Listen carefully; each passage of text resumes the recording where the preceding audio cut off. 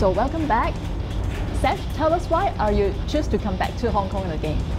Well, I had very good memories of my last time in Hong Kong. Really enjoyed it on and off the pitch. Made a lot of good friends, and I've always kept an eye on the league in Hong Kong. And the main reason I come back to Hong Kong was because of the head coach, Ricky.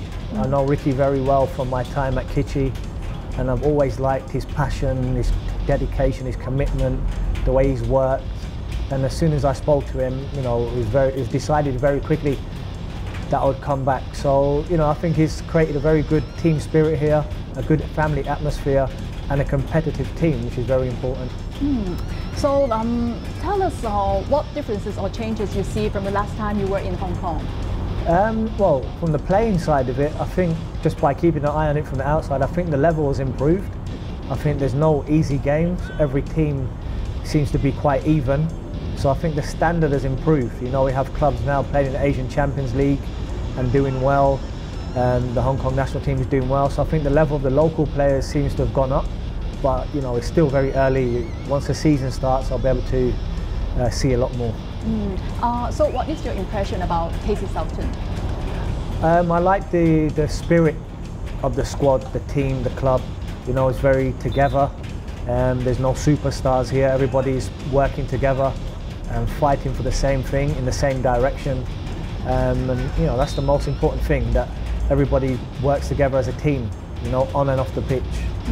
And some new players joining the team this season. How do you think about the mix of the team now? I think there's a healthy balance. You know, you have players that have been here for 2-3 years, even longer. So the core is the same. And you have 4 or 5 new players. So I think it should be quite easy to integrate into the group because everybody's so friendly, so welcoming. So I think the group dynamics are very good. So back to your individual, how you think or what you think you can bring to the team for the new season? Hopefully it can improve the team. They did very well the last 2 seasons. Hopefully I can bring a winning mentality to the group. You know, I've got a lot of experience, so I'd like to share my experience and leadership with the young players and the local and the foreign players, and just try to make the team competitive in every game. And your targets? Target is to try to win every game. You know, if you do that, then you've had a successful season. But each game, we just take it game by game and try to make sure we perform and do what the coach has set us out to do, and try to win as many games as possible. Okay, thank you very much. Okay.